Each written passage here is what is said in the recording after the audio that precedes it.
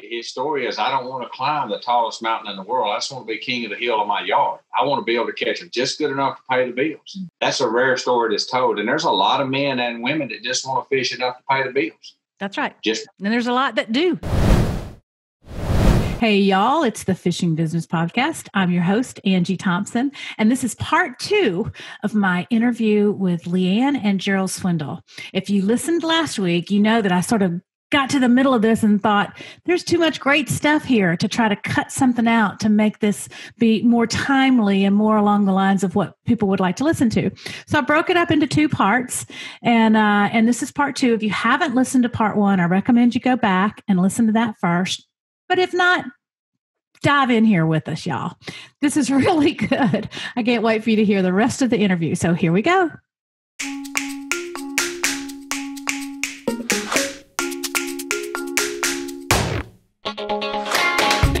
You know, from the years of working with you, Gerald, and you know, we did, I don't know if people remember the show Bass Tech. Seriously. They still ask me, they asked me, hey, where's Bass Tech? When's it coming back? And I'm like, well, it's gone, brother. Lord have mercy. That was a hard show to do, wasn't it? Hard. I tell people, I said, you have no idea how many people were behind the scene, the long hours to get that done. I said, that was a lot. But it was a great show, I thought. And I learned, you know, very quickly during that process that you were an extremely creative guy. And when I couldn't come up with an idea, I could call you. And I still, to this day, sometimes call you and say, I can't help me figure this out. LeAnn, I know you're creative too, and very sensible and practical, maybe a little more sensible and practical than your husband. But so how do you get involved in that process? I'm not creative. I'll go ahead and tell you that right now. I wish I was. So I'm not. I am more of the sensible one and the problem solver. So, you know, if I've got something I'm stumped on, I'll do my best to try to figure it out. But I can always call on him. I'll say, baby, I got an idea. I'm going to do something social media. And she'll be like, I'm not following you. I'm not following. I'll say, just run just trust me on the camera. And now she's like, I'm just going to video. But in her defense, if she thinks it's too far over the top or something, she's like, I don't know if you ought to say that. Go back. But she pretty much now has just said, hey, if you envision it, you do it. That's what you want to do. And we'll go. She kind of trusts that. But I don't know. My mind races sometimes. I have just crazy ideas. I think, I don't know, maybe I need medicine. Sometimes I think way outside, see things different. Some things that really hit home to me is not what people probably think I think about. You know, I had a lady that was really in Detroit last week, and it just really stood out to me. Right in the middle of the Elite Series, you think that your whole focus would be depth finders and tubes and drop shots, and I'm renting a house, and the lady across the road asked me a question, and I said, yes, ma'am. She asked me another question. I said, yes, ma'am. She said, you guys enjoying your visit up here? Yes, ma'am. I said, the weather's beautiful.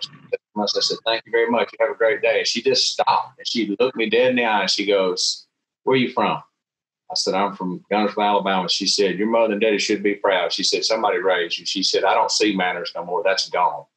And I told LeAnn, I said, it really hit home to me right in the middle of that tournament that you mean to tell me that the thank you or yes, ma'am is so far removed from society that it stood out to somebody. Something that I wouldn't think twice about. You wouldn't think twice about. When you speak to your elders right now, you still say yes, ma'am, and no, ma'am. I sure do. And I had a quick video. I'm like, really? I mean, we got to the point in time where saying yes, ma'am, and no, ma'am is noticeable. It should just be part of your life. So I see stuff like that and automatically want to make a video about it, where she may look at that and say, I don't really see it. You know, that it's worth storytelling. But as a society, I think it hits home to where we're at. So I just sit down with my phone and tell a story that, you know, really we should do better, me included, as a society, to be more polite to each other, love more people, hold the doors. I don't think it's going to kill them. Well, that's another thing that I really appreciate about y'all is you have a big platform and you have a huge megaphone, and you're very responsible with it. And I really appreciate and respect that a lot. And I might have to stop, y'all. I'm about to cry. We've been through a lot together. All of us have, and We've shared time, girl. I think that's what people don't understand. People say the key to business. I said, you know what, LeAnn, and I say business is, Angie. I said, it's either you're building a new relationship or I need to mend an old one that I have destroyed. And I said, well, we quit doing that. We're not good people anymore. And I said, if you, as long as you and I have, or as long as me and somebody at Phoenix had or something, you're eventually going to have a bump in the road. And if you can't keep that bridge mended together, then you're not doing your job. You're not. And I said, it's just relationships. And you experience these ups and downs with people. And you look back and he's like, man, we've had some good times. We've had some bad ones. We've had some rough times. I mean, you and I have been together when things were bad. Yeah. With each other before. We've come back and hugged before. I've stayed in your home. You welcomed me in your home when you wasn't even there. I tell people, I said, it's friendships and relationships first. The fishing's just it's just hooked on the back. Yeah. That's what Jerry used to always say too. Jerry used to always say what he did. People thought he did a fishing show, but he was like, really, I tell stories.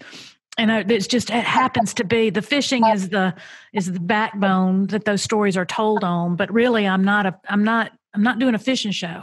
I'm telling stories. And I know as tournament fishermen, you're definitely fishing and competing, and you're a fierce competitor, but you're also a great storyteller.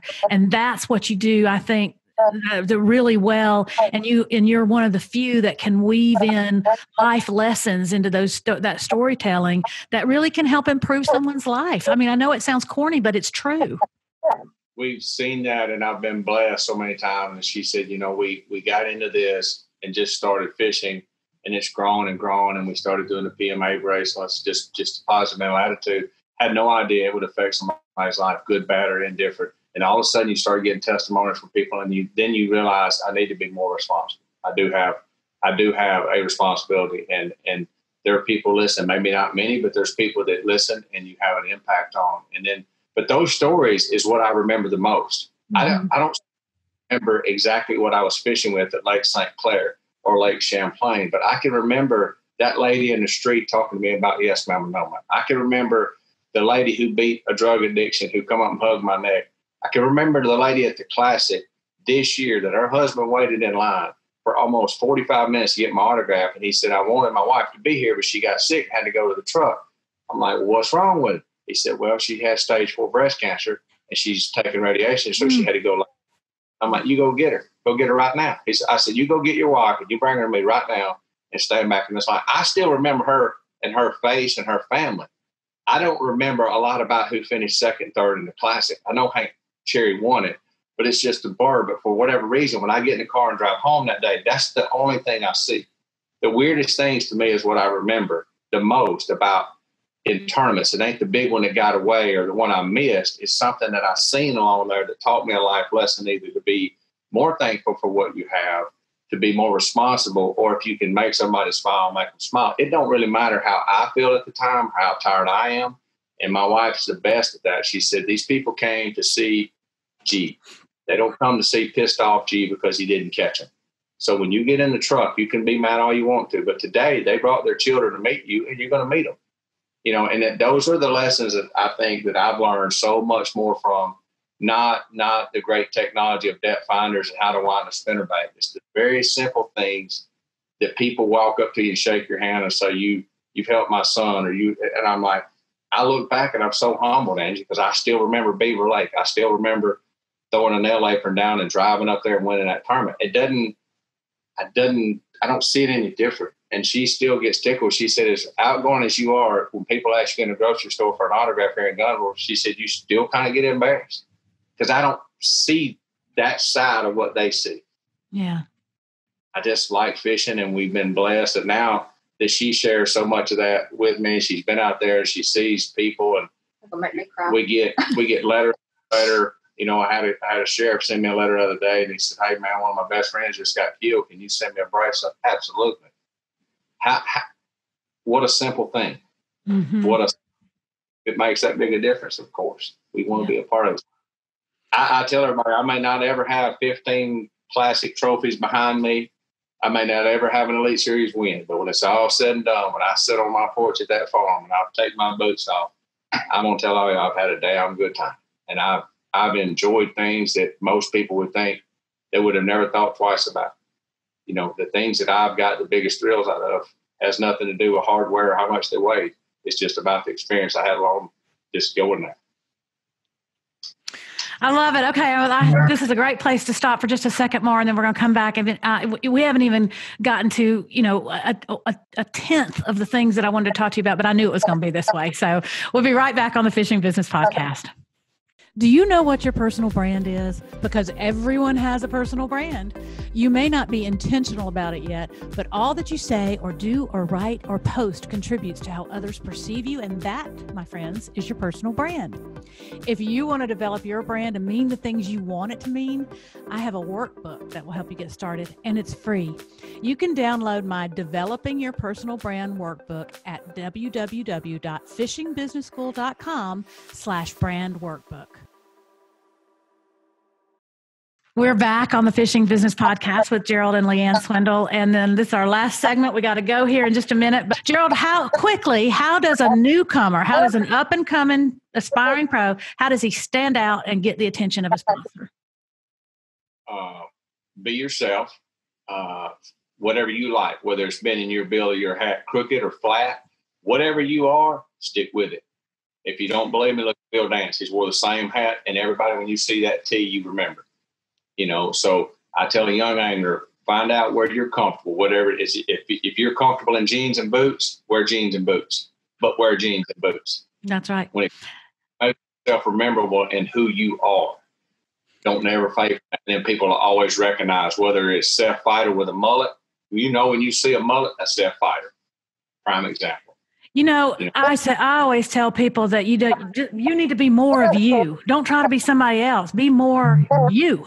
We need more of you. We need your voice heard. And so a lot of times people will say, well, there's somebody else that's already talked about that, or that's already been done, or whatever. And I'm like, but people hadn't heard you say it. They haven't heard your version of it. They haven't heard your voice say those things.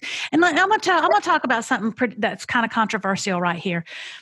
Years ago, and I can't even remember when it was, but you'll know exactly what I'm talking about. The story got around that Jerry McInnes told all the pro anglers they needed to act like Mike Iaconelli. Do you remember that? And it was at an angler meeting. I can't remember exactly where it was. It seems like we were in Orlando, but I think it might have been the Classic in Orlando. And Jerry we had just started working with bass. We had been with FLW for 5 or 6 years, and we had just started working with bass.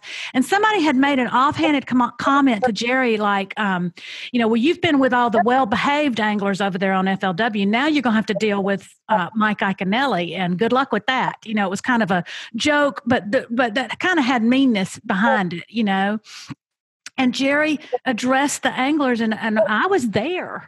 And what I heard him say was, I'm excited about working with Mike Iaconelli. I'm excited about seeing his personality. And you all need to show your personality. Everybody needs to show more of their personality. Don't be scared to be you. Don't try to be Denny. Don't try to be somebody else. Be yourself.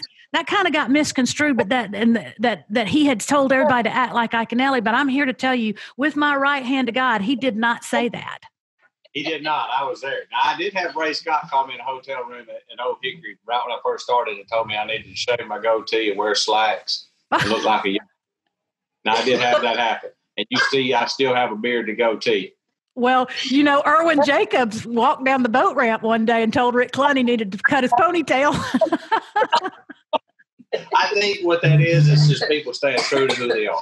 Yeah. People they think you ought to look like, but you do what you're comfortable at. That's right.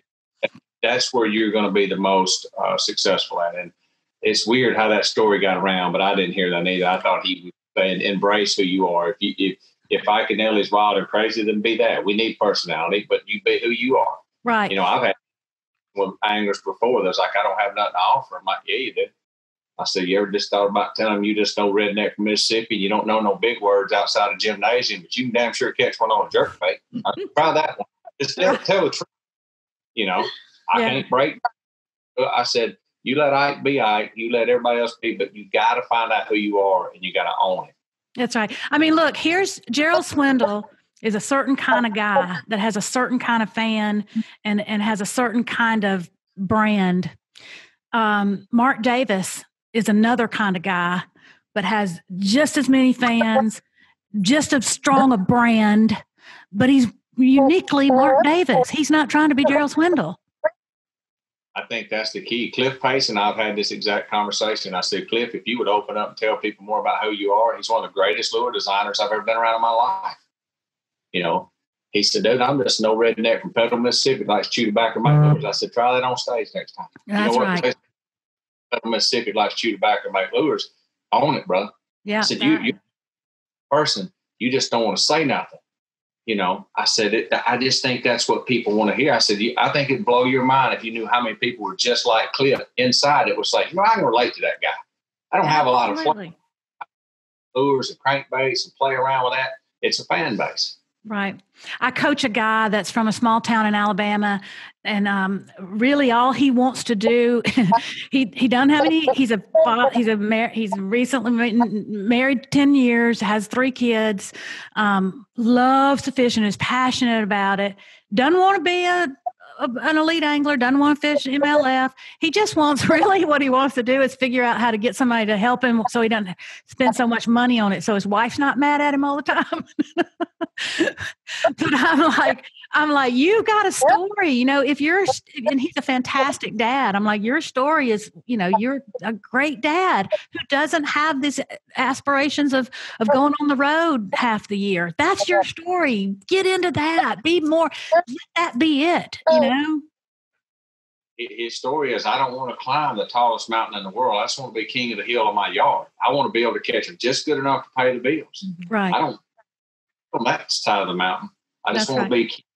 That's a rare story that's told, and there's a lot of men and women that just want to fish enough to pay the bills. That's right. And there's a lot that do. There's a lot that win. You know, that formula works for them. LeAnn, who is your favorite person or brand to follow on social media besides your husband? I have two. Going to be more of would you call her a celebrity? More of a celebrity style. If you're in the outdoor industry, you might know her name, Samantha Morgan. So Levi Morgan is her husband. They are sponsored by Matthews. They do a lot of archery competitions. That be the Levi's won 12 or 13 or 14 world championships, and he's only like 31. So that means archery. He's won them every year since he was like 20. So he's like the most sought after archery shooter in the world. But his wife, Samantha, is funny. She is so funny. She's so entertaining, and she's real. She's not I don't think there's anything fake about her in social, you know, from her raising her kids to making fun of Levi, trying to get him to dance on TikTok to she's very honest about her beliefs, about the election, she's just very transparent. I really like to watch her. But I love, as he touched on it a little while ago, Jesse Wiggins, Haley. Haley, if y'all don't, Haley is amazing. And like he said, she's not really trying to be. She is so entertaining. She asked Jesse, could she have her own fan page the other day because she caught a keeper in the Tuesday night Wildcat at Smith Lake. Came on social. She said, have a fan page, and he's like, baby, it don't work that way. You have to catch some fish. I've been trying to get her to name it Haley here. Hey, Haley here, you know, but those are the two. I look forward every morning to get on Insta story to see what their Instagrams are gonna say. Oh, Haley, that's great.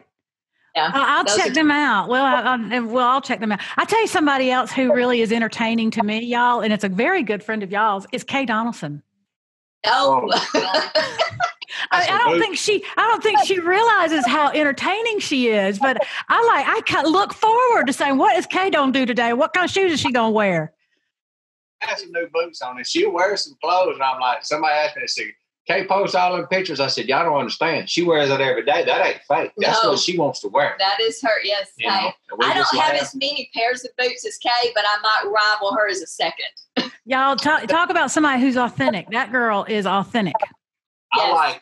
I like Rut Daniels, which is Carrie Underwood's husband. He has an Instagram page called Rut Daniels, it's which like is an alter ego. Like Marty DeShields had Sugar Brumberlow. Mm-hmm. This husband has a character called Rut Daniels, and he's a hunter with a mullet, and it is. Oh, that's great. It is fun. Good. Okay, so my last question, what do y'all, I know y'all spend so much time, windshield time on the road. What do y'all like to listen to? What's your, do you listen to, I know you like music. I hear a lot about your music, but do you listen to podcasts? I do. I do. I like murder podcasts, like the true stories, crime. I like those. I really, really get into those. But I'm a music guy. Yeah. I love music and work.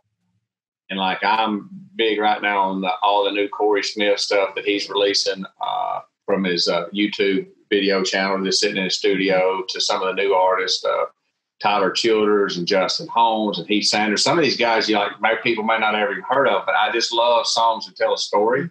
Mm-hmm. And I do a lot of podcasts. Just don't listen to a lot of that. I just listen to music. That's what we like. I love Tyler Childers too. And I heard about him through y'all. I didn't know, and I'd never heard of him. And I heard y'all talking about him, and I went and checked him out and just love him. Need to listen to Corey's new music. Corey Smith. I don't know. YouTube. Corey was a huge smash like 10 years ago. Mm-hmm. You couldn't buy a ticket, Angie. You could not get in to see Corey Smith. He's from Georgia.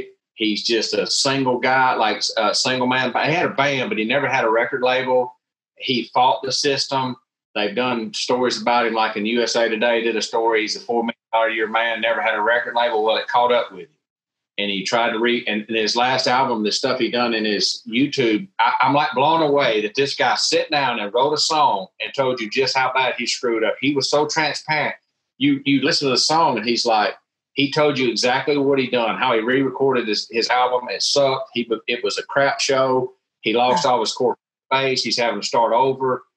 And the name of the song was Just Leave Well Enough Alone. And I'm like, this is an artist who's been up and down and up and down. And it even talks about Nashville told him, you don't have big enough biceps. You don't fill your jeans out. You don't have the pretty boy smile. And he's like, I fought it. He said, I tried to prove him wrong. So I like that style of music. So Corey Smith is one guy that I like, just really like sitting. And he writes some songs that are really would make you think. There's one that I think you would absolutely love on there called Highway 441. And you just have to sit and listen to it. So I don't know. I like all that new stuff. I'm writing that down. I'll go check him out, and I'll put him in the show notes so other people can find him too. I'll put all these people that we've talked about in the show notes so you can find them, including Miss Kay Donaldson, because she needs people need to know more about Miss Kay. But I thought at the very beginning of the show, I asked you what was something that people didn't know about you, and I thought maybe one might be, I thought maybe LeAnn might say it, and maybe I'm making it up, but that I think you could actually be a country music star, G.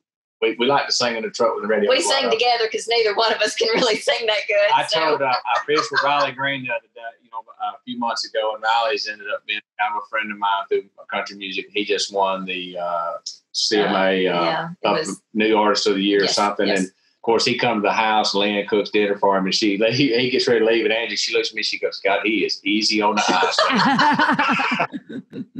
eyes. I tell him when he stand by him all the time, I said, son, I'm you. You just don't know it yet. But it's amazing to see some of those guys, because I can remember him playing in clubs in Auburn. Yeah. He's from Jacksonville State. He was a quarterback at Jacksonville. He played all over Auburn. He played at Guntersville. He's played at somewhere on the lake at Guntersville, Floribama. He's been all up and down the coastline. And then to see him just take off, you're like, people make it. I mean, I see it in the fishing industry. But when you know somebody before they get famous in country and they blow up, you're like, dude, that's because I know what he does. I know how hard he worked at it, how he writes his own music. Right. I think you would enjoy his music. If you don't listen to a lot of Riley Green, I think you would get lost in it, the way he writes, because he's 30, but writes like he's 60. I'll listen to him too. A lot of meaning, a lot about just his, raising. And I think that's a really good story. He is a modern day. Him and Tyler Childers, Sturgill Simpson, some of them guys, they're kind of the new modern day Willie Nelson. They kind of do what they want. Yeah. I love that y'all appreciate that, because I think we all try to find, I think the happiest people are the ones that try to find deeper meaning in things. I don't know why I'm so emotional, y'all, but, there might be people that just go out there and they're fierce competitors and they don't ever think about a deeper meaning in anything. But I can tell, because of how you appreciate things like country music that, it's the stories that are important, and it's the story. That's what you're drawn to. That's what you remember. And it's the same for me in sports. It's the stories in sports that I'm drawn to. It's it. That's the person that created the story. And I made her listen to a song the other day, and it's by Heath Sanders. And the opening line is Ozark Gravel and Ozark Gravel and Old Worm Dirt and a Zebco. And I said, honey, that's where my grandpa, we would ride down gravel roads in Mississippi, and I could hear the gravel still to this day pop under the tires with the windows down. Had the red worms and we had the Zebcos, but that was life. That was as big as it got. So when I hear somebody, a new artist, write that down, and I'm like, as soon as I heard it, we were painting the porch. And as soon as I played it, I'm like, play that again. I said, play it again. I said, that's my granddaddy. I remember the gravel. I remember the smells.